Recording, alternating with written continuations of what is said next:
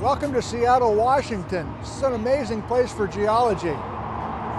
What's beneath that noisy stadium? It's a long way down to bedrock. The bedrock here has been buried by more than 1,000 feet of muds, sands, gravels that were dumped here by ancient ice sheets, distant volcanoes, old lakes and rivers, even by early residents of Seattle. And there's an earthquake fault here, a big one. It's all right here. There's lots to learn. You ready? It's game time.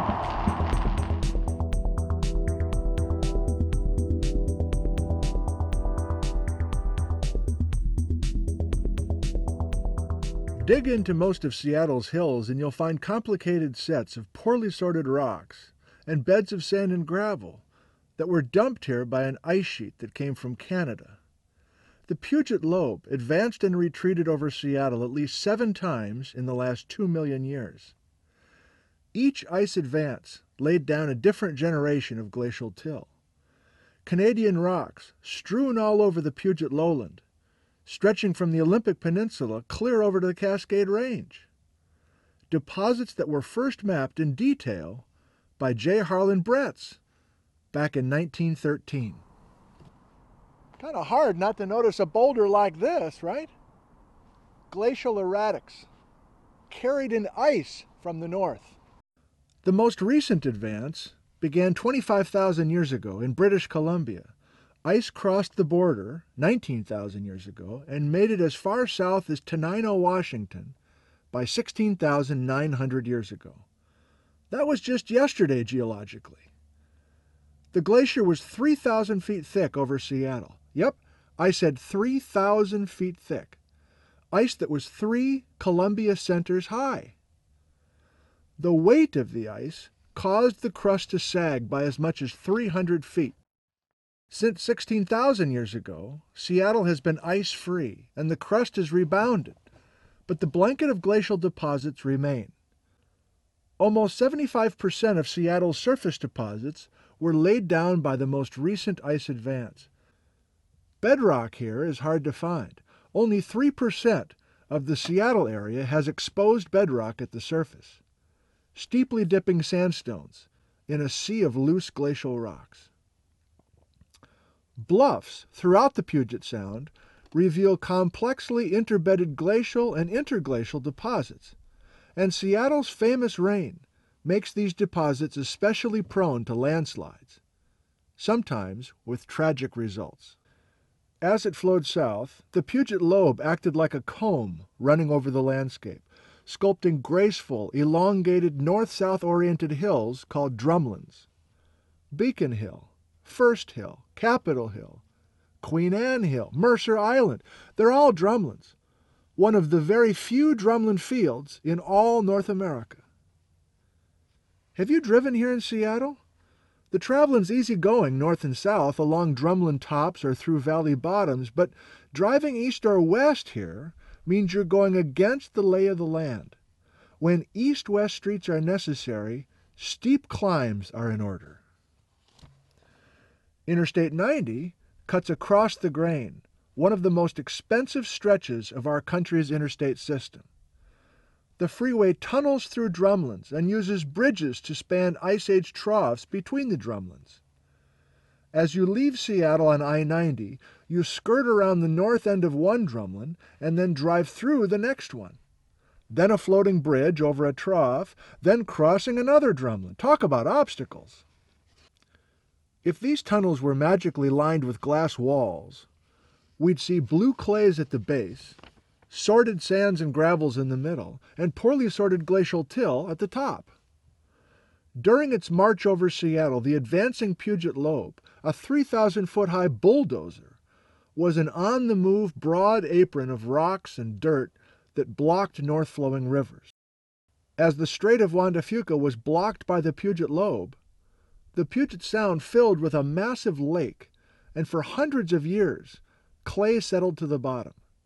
At its peak, the glacial lake was 120 feet higher than current sea level. As the ice pushed south, its outwash plain deposited rocks and sand over the clay. Eventually, the glacier overrode these layers, and when the climate warmed, the ice dropped the poorly sorted rocks that it was carrying. Imagine Columbian mammoths roaming the scene. Another mammoth tusk was recently discovered beneath downtown Seattle, a long ago tranquil Ice Age scene that now is just a little bit different. Seattle's shoreline in the 1850s was very different than today. A winding freshwater Duwamish River, Seattle's only river, used to meet and mix with salt water at the southern end of Elliot Bay. Fine sands in the Duwamish were washed to Seattle from the front of impressive volcanic mudflows, lahars, from a still active Mount Rainier on the horizon. The most recent major lahar from Rainier was 2,200 years ago. Seattle's first white settlers arrived at Alki Point in November of 1851, surrounded by steep hills under a dense forest. The trees, up to 2,000 years old and towering up to 400 feet, loved the climate and the soils. A few months later, the settlers took an Indian canoe, a clothesline, and a bunch of horseshoes out into Elliot Bay to see if it was deep enough to serve as a harbor. The harbor passed the test, and in 1853, plats were filed to establish a new town called Seattle. Down at the tide flats, this place was mud and salt water, a popular food-gathering spot for local Native American tribes. The mud flats only visible during low tide twice a day.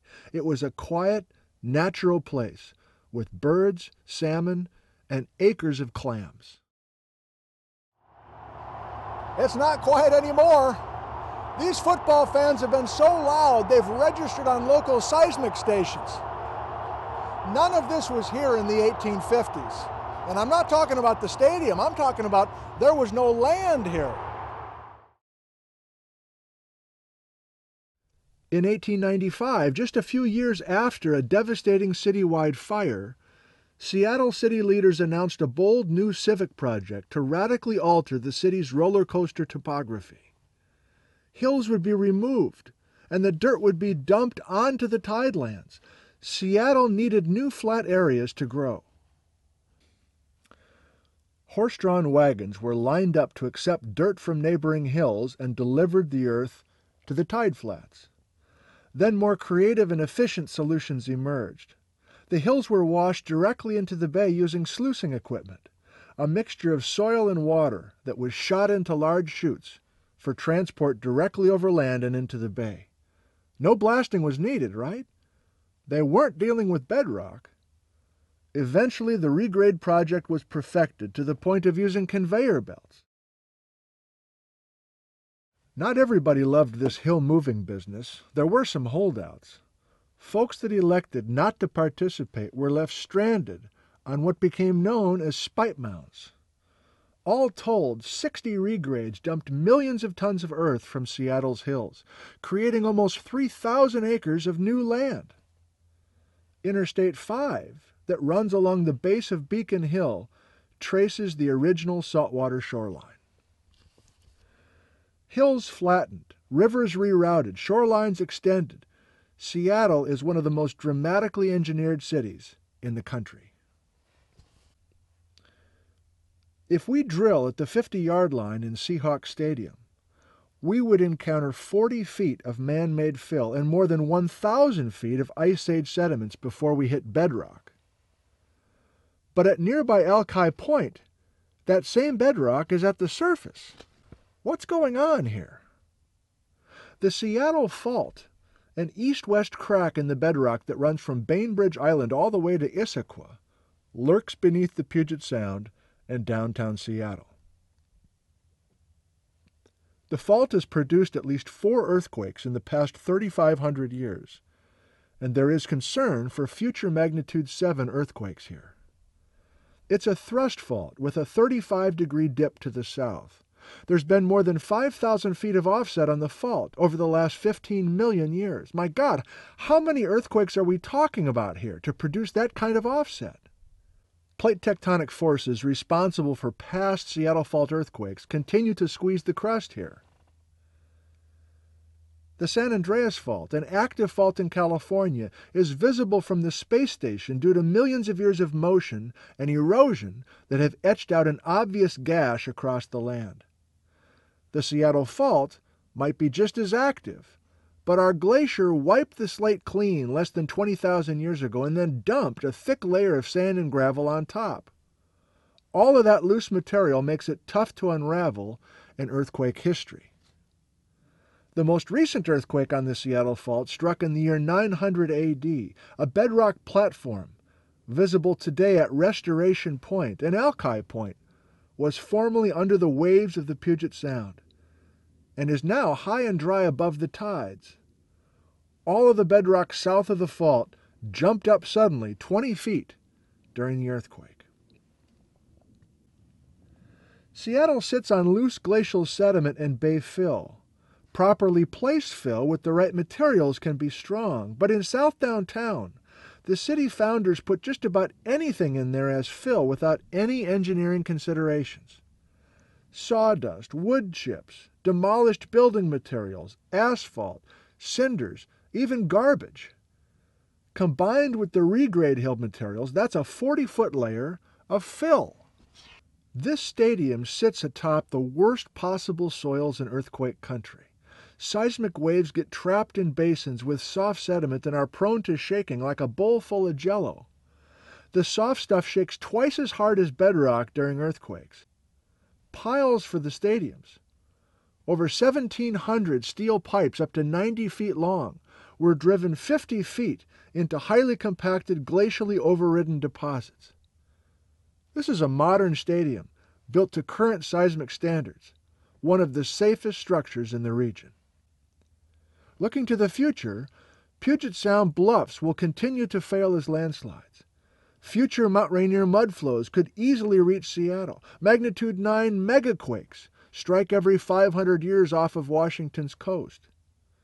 Is that a more likely seismic threat to the city than the Seattle Fault that lies beneath? There's so much geology here in Seattle, but we're just getting started. On our next episode of I-90 Rocks, let's jump on the freeway and head east, the 30 miles between Seattle and the foothills of the Cascades. Thanks for watching.